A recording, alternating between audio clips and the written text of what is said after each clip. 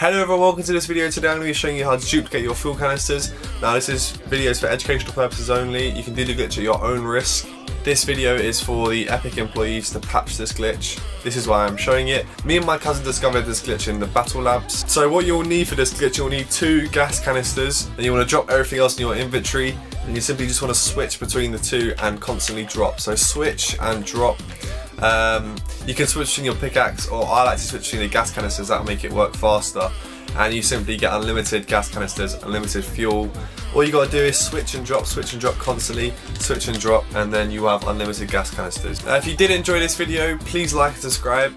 Please go and check out my other Fortnite content. I do make Fortnite meme content. I'm gonna release another Fortnite car video later on today, so I hope you guys enjoyed. Please like and subscribe, and have a nice day.